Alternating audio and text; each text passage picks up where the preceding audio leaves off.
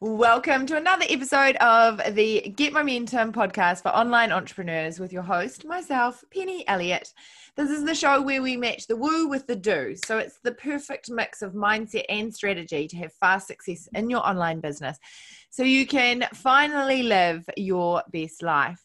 And today I have amazing Joyce Glass with me. So welcome. Tell us what you do, who you serve, and how you help the wonderful world out there. Well, thank you, Penny, for having me. I am, like you said, Joyce Glass, and I'm the Write Coach. And that's a WRITE coach. So I help personal development leaders write their books and get them out in the world, and I ghostwrite as well. So I'm getting actually a little more into ghostwriting, expanding my team with that. And so that's been really fun doing that. But I love to help people get their message out there so they can make an impact and leave a legacy, because a lot of people they don't realize it sometimes, but that book, I mean, think about the books that have been around for eons, Napoleon Hill, and I can't think of another one off the top of my head at the moment, but there's Think and Grow Rich. Yeah. It was just that, well, that is Napoleon Hill, but Rich Dad Poor Dad's been around for a while. All of those books that have been around because they are timeless. Their messages are timeless. And, not everybody has a timeless message, but a lot of people have a message or a story that they want to share. And I love to help people craft their stories, make it interesting and powerful for people to read and digest and be able to take it in. And, a book, I don't know about you, Penny, but I posted a meme this week. Books are like my friends, I hate to part with them. And the little meme this week was this woman, she opens up her wallet. She's like, I don't have any money. And then the next image is her holding a bag and it says books, and she's got a stack of books she's holding, and she's walking out of a store. We always find money for things we really want. And for those of us that have book addictions like me and many others, that's a fun thing. And so you want more to read. And so I love to help people in that capacity to expand their business as well. Because a lot of people that I help are either, coaches, entrepreneurs, something of that sort, and it helps expand their business. Yeah. So I guess like what we always talk about is consistent clients on this podcast. And I definitely wrote a book to help with that consistent clients, because it's a really good entry point for people to get a taster of what you're all about before they invest the larger amounts with you to work further. And so I guess, I don't know, you could probably talk to this, like, is having a book a really good way of being able to have those consistent clients coming into your business? It is, because it does a couple things. It gives you credibility, and, an instant credibility. And because, everybody knows it's a lot of effort to write a book.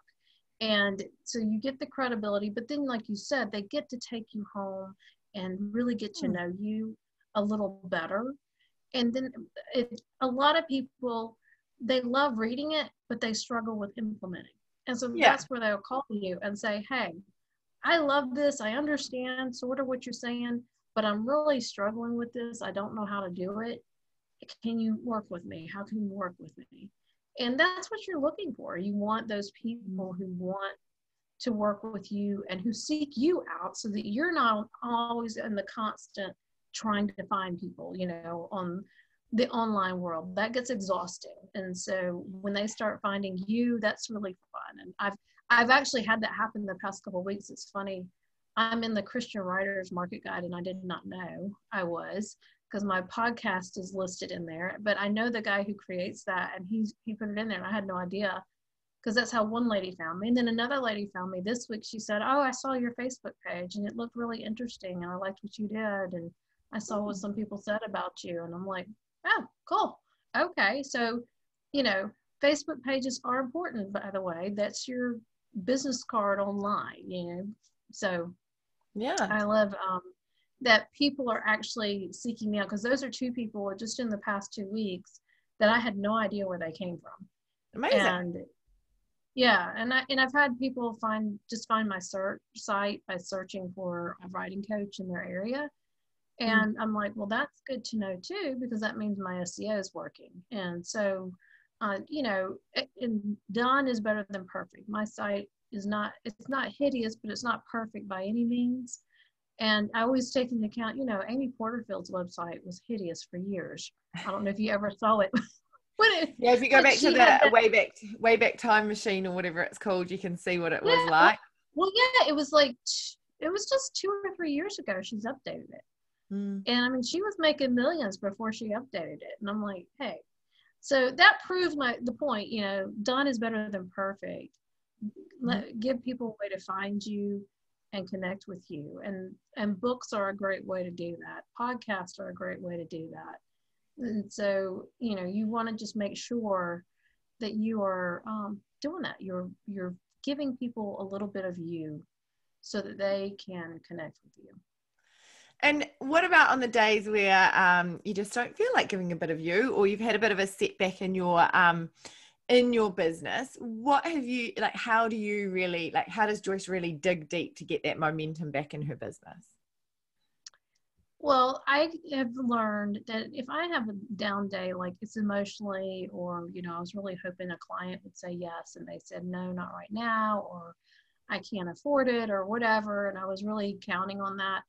And it kind of, you know, puts that downward spiral feeling of, oh no, I'm not good enough, or I didn't say something right, or whatever may be the case. And usually I'll allow myself a little pity party for a little bit. And then I'll listen to things and read things. And maybe I may not be on social media much that day because I know my frame of mind is not good. And so unless there's, you know, unless I find something that perks me up and like, oh, that I could comment on, because I'm a helper. I'm in a lot of different groups, and I love to help people with, you know, whatever they may be working on, like, you know, hey, what's the best app for this? Because I love apps. And I'm always, you know, oh, you can use this app for that and that app for that, you know. So I'll go out there, and that makes me feel good that I'm helping somebody and doing that kind of thing. But the other big thing that I do is I am a Christian, and I love to just sit on my back porch and spend time with God and pray, read, whatever, you know, listen to music. And it helps just calm my spirit down, because I know that just because one thing didn't go right doesn't mean that my whole business is a failure. You know, Amazing. That is amazing. You I'm know, going to stop you right there, because just because one thing didn't go right, and it doesn't mean my whole business is a failure. And people need to hear that, because things, I mean, you know, if you think about parenting or relationships or all sorts of stuff, things go wrong all the time. And it doesn't mean that like you're a terrible parent and so you just stop, you know, where a lot of right. people, if something goes wrong in their business, they think, oh, that's it, and close up and move on to something else, you know. So that's a really important point that you gave. Yeah. Thank you. Like, It is. And I think about all the people that I am helping, and that have said, you know, what you're doing is so different than everybody else because they're not doing XYZ. They're not yeah. giving the whole picture, or they're just helping us with this part, but you're helping us with all the parts. And that, you know, those kind of things really I feed on, because I am a words of affirmation girl. I love to hear words of affirmation, and I love it when I'm helping people too. That jazzes me up really big time. I'm like, you know, I get off a group call, we've had a good going back and forth and helping people with things, and I'm excited. I'm the kind of person, you know, some people that is draining to them, and for me that's exciting. I love being able to help my clients, whether they're in my club or my boot camp, whichever one, or they're private clients.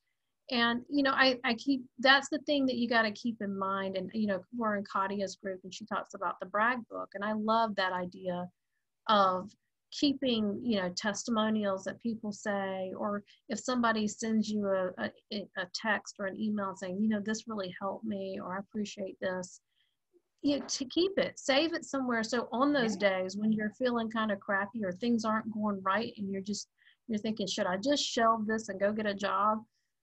Then look at it, you know, because there have been a lot of days like that. And my husband's more of the practical minded guy.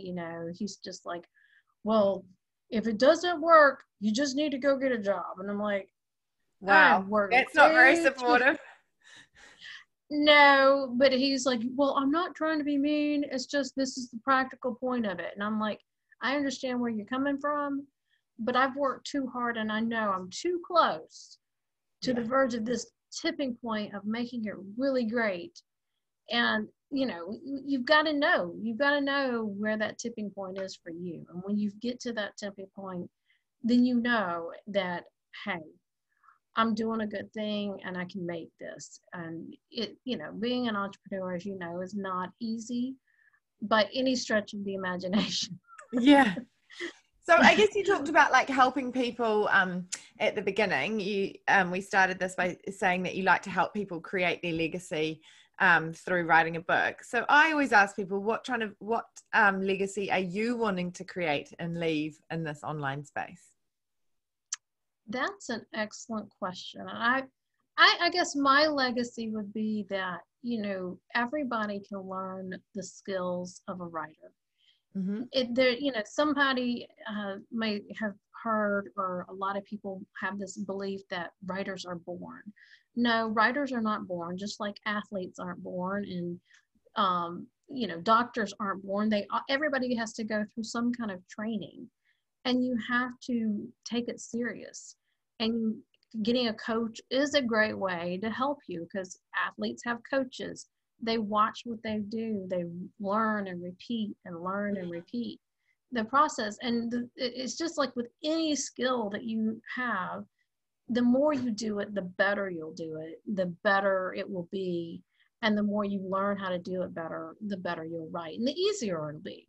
And it becomes even more fun, because then once you learn some of the basics, then it becomes fun, because then it's like, oh, it's like this puzzle you're trying to put together. Okay, if I put this here and put that there, and this does this, or if you're doing a novel, this character does this, and this plot line goes here, and ooh, what if this happens here?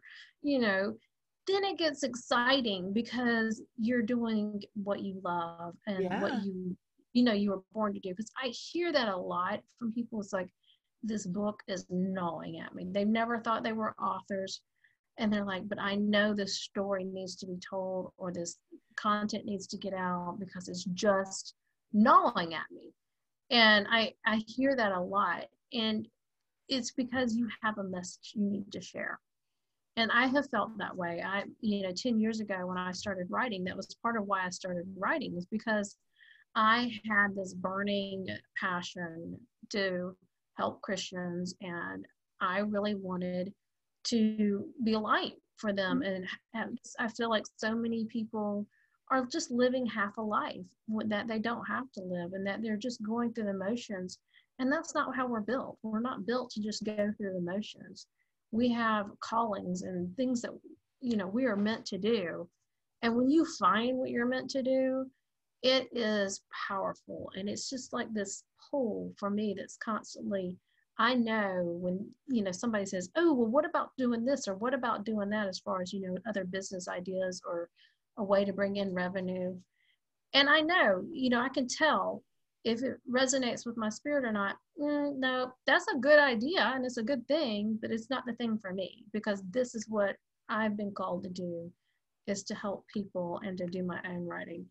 And if those things don't line up, then I know, hey, that's not where I'm supposed to be. And it just, it makes it easier too, because I have clarity. I don't have to constantly, well, should I do that or should I do this? Because I have clarity. I know the path that I'm supposed to take. Awesome. Well, that's so I guess the next thing is like, how can people get in touch with you? And have you got something that they could download from you that they can start their writing journey? Yes. Well, I've got a couple of things coming up that are going to be fun, but the best way to find me is at WRITE coach.biz is my site. And there is a download there, the 4 steps to the right book, to help you get the book out of your head. Yep. But I do have National Authors Day is coming up on November 1st. And we are going do a giveaway that day of one of our mini courses. It's the 5 fiction techniques every nonfiction writer needs to use. And it's a great way. A lot of people don't think about it, and I didn't really realize it till I started to learn how to write a novel.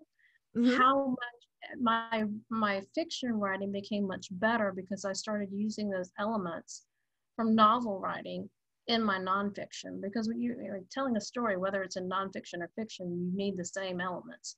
Yeah. And so that really helped. So I created a little mini course, and for the National Author Day on November 1st, we're going to give it away. So amazing. All right. Well, we'll put the. So if you're on my list, if you're on my list, I'll give it away. Or if you want to, or look out on, we'll be all over social media that day giving it away. So.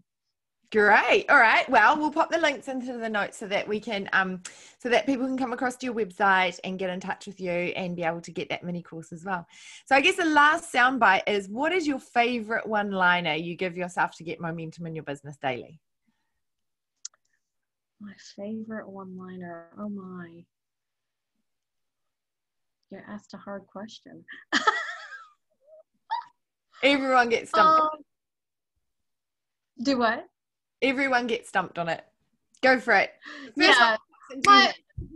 Well, I guess, my favorite thing is, from a spiritual standpoint, I always do I can do all things through Christ who strengthens me. That's a verse.